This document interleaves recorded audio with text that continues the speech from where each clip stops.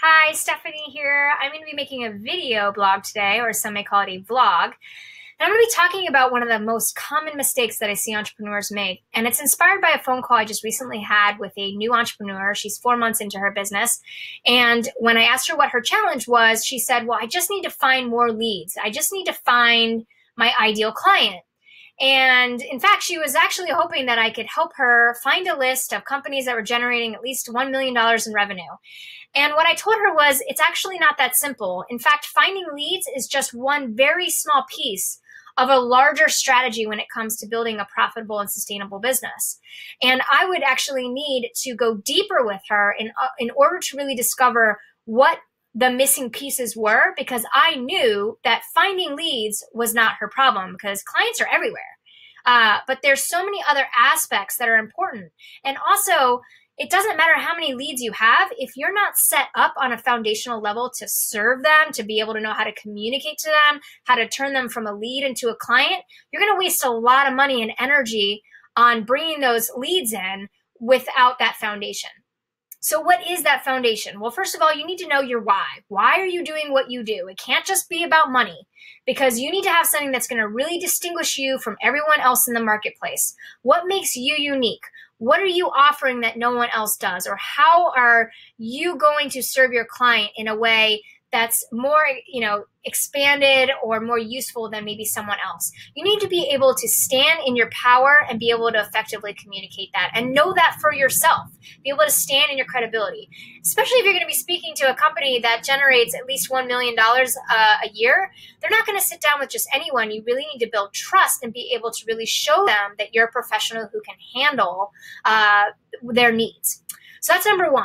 Number two is, you need to really understand who your ideal client is. Many times people will think their ideal client is one business or person when really it's another. And that's happened when I've worked with clients. They come in thinking they're going to serve one kind of person. And after we do some of that foundational work with the why, they realize that they're feeling more called to serve someone else, or they are a better fit to serve someone else.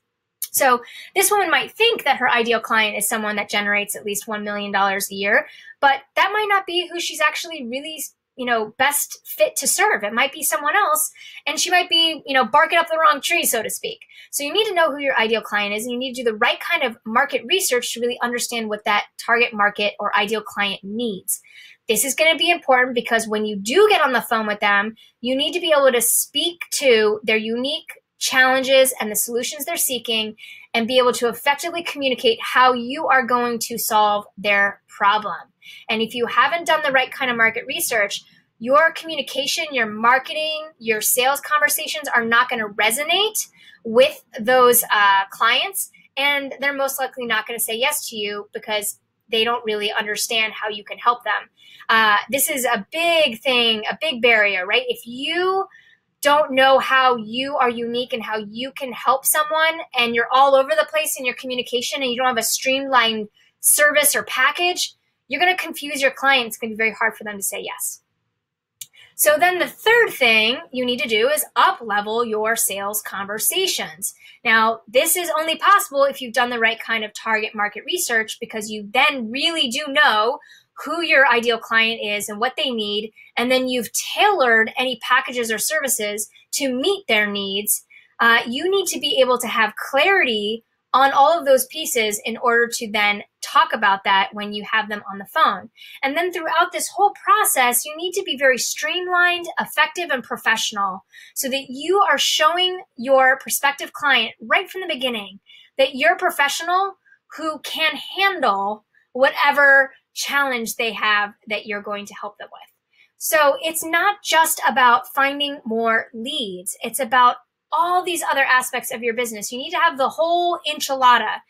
And it's going to be very hard to find the right person if you don't have that kind of clarity. And it's going to be hard to close those clients if you also don't have that clarity and that confidence and certainty in who you are, what your business is, and what you offer, and how you can help other people.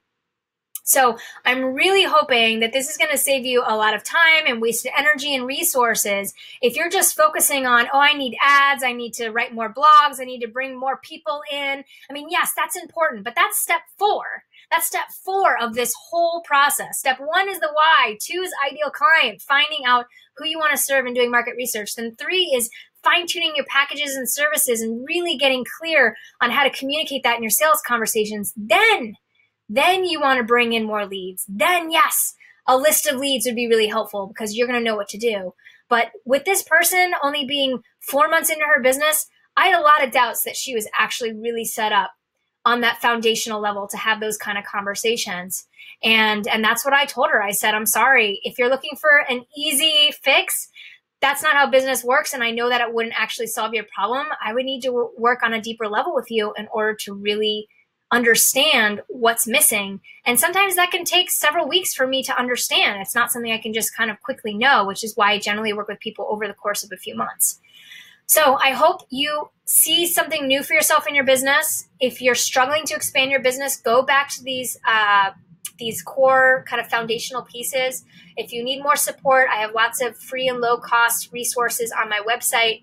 And many people might need more hands-on support through coaching. And if that's, and I would say most entrepreneurs do actually, because being able to apply all of this to your unique business can be very overwhelming, and having expert eyes on your business can really make the difference. And so if you resonate with what I'm sharing with you today and you're interested in becoming a client, then just respond via email and we'll see if we can get on the phone with you and what kind of program would be a good fit for you. We only take on a select few clients every month because I'm just at capacity with one-on-one clients. And then we do have some group programs that we could talk about as well. But we want to find out what's going to serve you best. So if that sounds like something you're interested in, then just reply to an email, or you can email me at stephanie@trbe.org and we'll get that set up for you. Okay.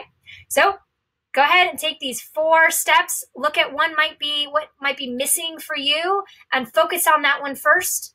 And I'm really hoping this is going to shine some light for you on where to focus in your business. Okay, until I talk to you later, to your greatness. You got this.